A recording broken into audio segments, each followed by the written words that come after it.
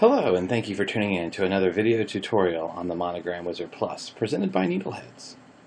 In this lesson, we're going to be touring the screen, the standard interface that comes with the Monogram Wizard Plus, and what every aspect of the interface is. We're going to start in the upper left-hand corner with the Monogramming Styles. This section is 18 unique, elegant, traditional, and fun monogramming styles that you can use at just a click of a button to change the look and feel of your monogram and make a very unique and interesting monogram. The next section is alphabets. This is a listing of all the alphabets that you have available in your Monogram Wizard Plus. 55 comes standard with the program, and there's over 200 that you can add into the program from our instant download alphabet store to find the exact alphabet that you're looking for your project. The next section is the Motif Packs.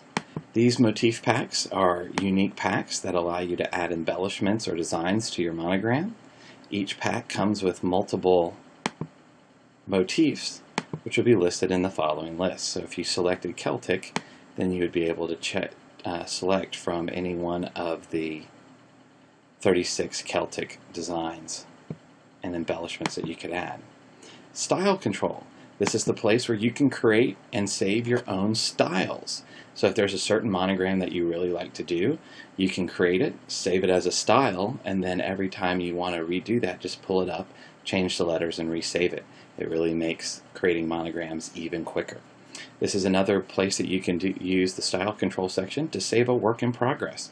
So if you're creating a pretty intricate monogram and you can't do it all in one sitting, you can save it as a style and come back and continue working on it later. The next section is our settings section. This section allows you to set the letter size, the grid size, the boldness of your letter, the letter width, the kerning, which is the distance between your letters, density percentage, motif size, and motif width. The next section is our lettering styles. 12 unique lettering styles, which allows you to customize the look and feel of your letters for what you're going for with your project, and used in conjunction with the names box. Moving into our initials and names section, these are two sections that you can use to put your letters in for your design. You can use the letter section, the letter 1, 2, and 3 box here to do traditional monogramming, or use the names box to put up to 2 lines of text per layer in the names box to do unique designs. The next section here is our design adjustments. This is where we can move our motif, our monogram, or the first line in our names box, or the second line in our names box. These are nudge keys, which allows you to move your monogram or motif, whichever you have selected, in whichever direction you want. The center section you can increase so that the movements are greater, or you can decrease it to make the movement smaller for fine tuning and adjusting. The next section is system functions. This is where we can save and export a stitch file. We can simply exit out of the software. We can reset all the settings of our monogram. We can print out our monogram so we know what it looks like.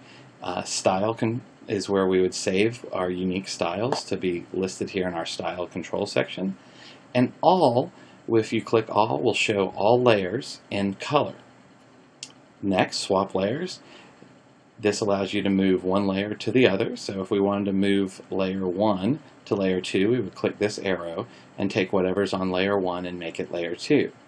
And then finally, we can force the design to sew out in satin stitches, force the design to sew out in fill stitches, or add extra underlayment. Next, the Monogramming Information section tells us all the information we need to know about our design. The length of our design, the height of our design, the stitch count, and the current scaling on the screen. Also, we can click in this box to set the Monogram Wizard Plus to use English measurement or metric measurement. The next section is our color sequence.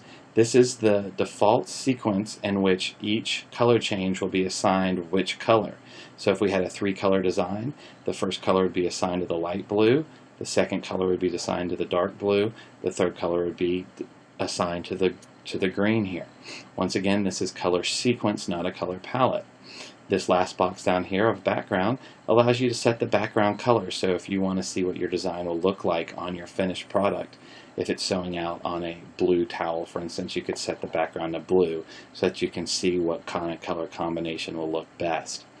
The next section is our grid section. This whole area is where all our monogramming will be laid out and put.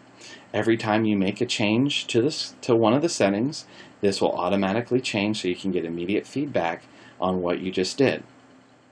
And last but not least is our layers. Our layers allows you to build monograms with multiple fonts as well as multiple motifs, and add up to 2 lines of lettering per layer. So with 5 layers, we can do up to 10 lines of lettering in our monograms or in our designs. On each layer, you can put 1 alphabet and 1 motif. So if you have 2 alphabets that complement each other really well, you can build a monogram using both of them by combining layers. And this has been a screen tour of the Monogram Wizard Plus. Thanks for tuning in. Have a wonderful day.